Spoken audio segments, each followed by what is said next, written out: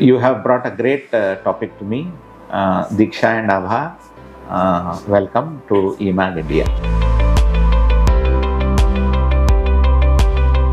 There is a transition happening from IC engines to hybrids and electric vehicles.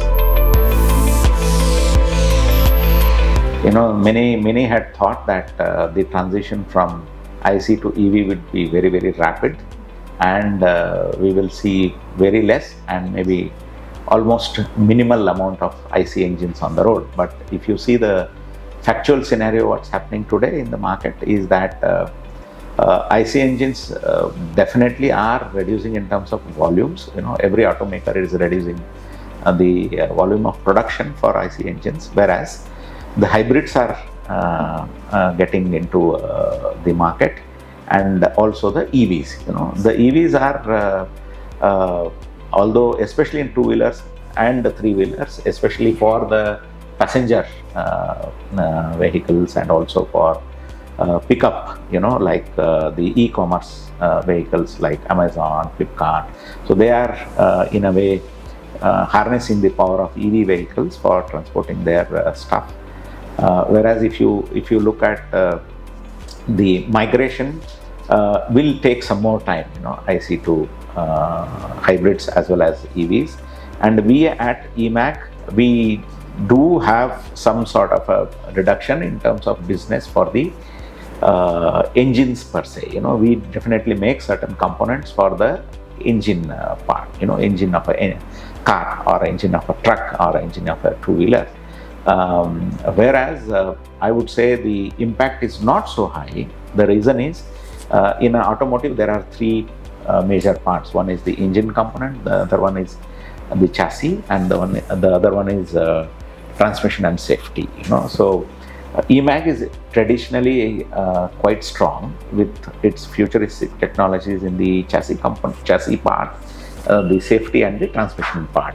Okay, whereas even if the engine components are going to reduce in the years to come, we definitely have a future, because these two pies of the entire automotive sector will continue to grow in the EV space. Diksha and Abha, would you like to have a tea or a coffee? So I'll not have anything. Okay, how about you? I will have a little bit of tea. Tea. Okay. So I'll get. Panditji, can you get 2 teas for us? Thank you. Since you mentioned about the hybrid models, IC and EV, so I have a question here. Yeah. Will the car become heavier with the usage of battery? When you take a IC engine and a you know, let's say a hybrid and a pure electric vehicle, the weight per se for the EV doesn't increase so much. The reason is it's only a battery pack which is going to be stationed below the vehicle. Okay, whereas in case of IC, you have engine, you have the entire ecosystem of the engine, which is actually going to increase the curb weight of the vehicle. Okay, and now when you come to the hybrids definitely will have certain weight, because it still continues to have the IC engine, you know, because IC ecosystem is definitely going to be there. And also there will be a battery. You know, hybrids are of different varieties. You know, one is IC and gas, IC and CNG. There will be a slight increase if you look at the same set of components that we produce in both the sets of engines.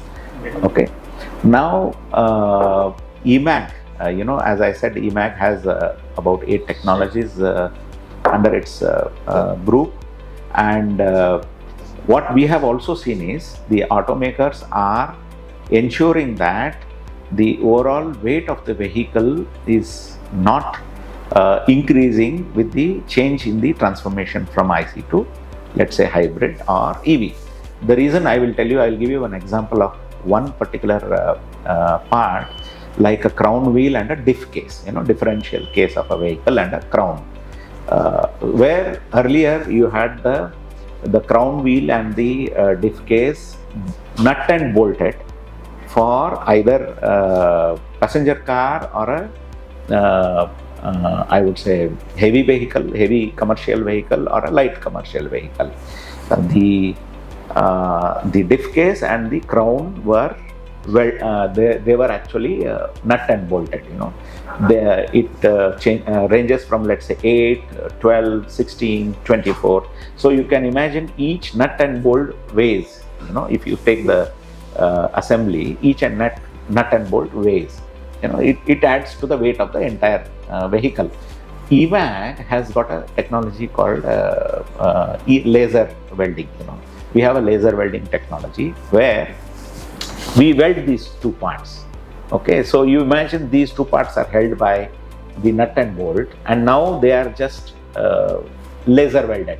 So the entire 6 sets or 8 sets or 12 sets or 24 sets of nut and bolt is gone. So the weight is actually reduced in the assembly when you compare it with the traditional IC engines which were produced without this particular laser technology. So as we also talked about EV, can you tell me what is the role of the precision component manufacturers in this? So when it comes to the electric vehicles, the criticality of the components per se is going to be extremely high. The reason is EV vehicle, as the name itself suggests, has to conserve the power of the battery. So when it has to conserve the battery, the assemblies, the parts which are working with each other, especially on the transmission, have to be extremely efficient. Okay, so that's the reason the accuracies of parts are going to be extremely critical, in a EV. You take, for example, CV joints, constant velocity joints, and the other, the diff case which I explained to you just now. So the precision with which we need to produce these components in an EV is much higher than the non-EV, the traditional IC engines. And besides this, in an EV, the safety part is extremely critical. So the safety as well as the braking comes in the safety system itself. So the brake components, the ABS, the other elements of the braking system have to be extremely critical. So that is where EMAG comes into picture. So we produce extremely critical parts for the EV ecosystem, whether it is transmission, whether it is braking system, whether it is safety, including in the future the ecosystem related to the battery per se. So we definitely see a lot of scope. We definitely see a lot of opportunity for growth in this particular spectrum of automotive industries.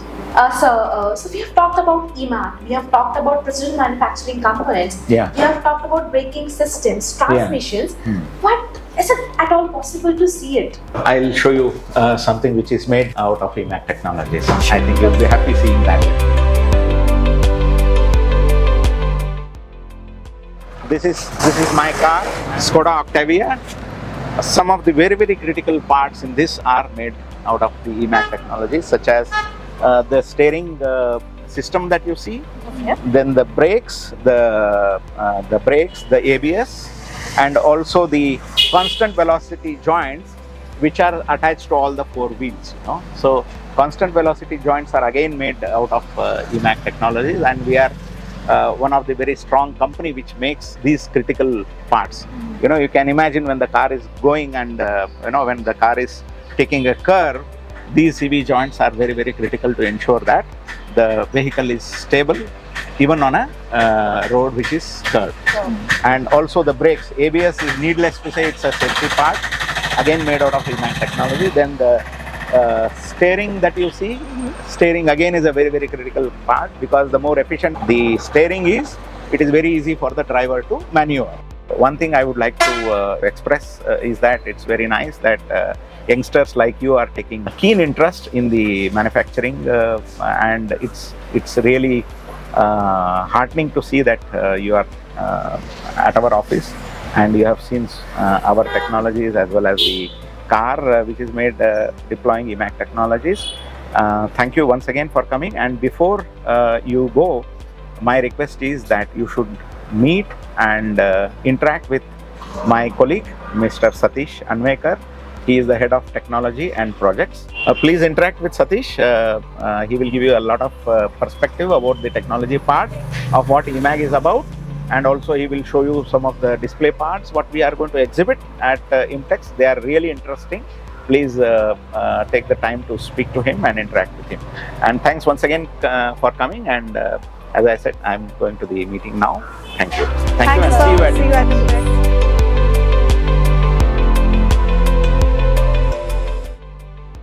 We are here to meet you, as Gururaj sir said, that you will be telling us about IMTEX 2025, what innovations we are bringing this year. First of all, thank you very much for your time. We are thrilled to be back in IMTEX 2025. And we are focusing on showcasing latest advancement in manufacturing technology, which basically offers higher efficiency, higher productivity, and automation, integrated automation, and you are expected to see in our stall our modular standard machine, a VL4. It's a vertical turning center with the integrated automation, and also one of the new product in India market. It's a WPG7, which is a cylindrical grinding machine. And we can also, our visitors can also see a different product range from EMAG, and which is from the different technology, such as we have a different technology in our portfolio. We have laser system, electrochemical machining, and complete gear manufacturing solutions. And also you can engage with our technology expert all the way from Germany, who will be available in our stall, and who can answer your questions, and yes, and they can also give you in-depth knowledge about our each product from each technology. And definitely our customers can discover how our solution or product will be a benefit to their business. We learned that EMAG provides 8 different technologies. One can be yours. Take your time and visit EMAG at IMTEX 2025.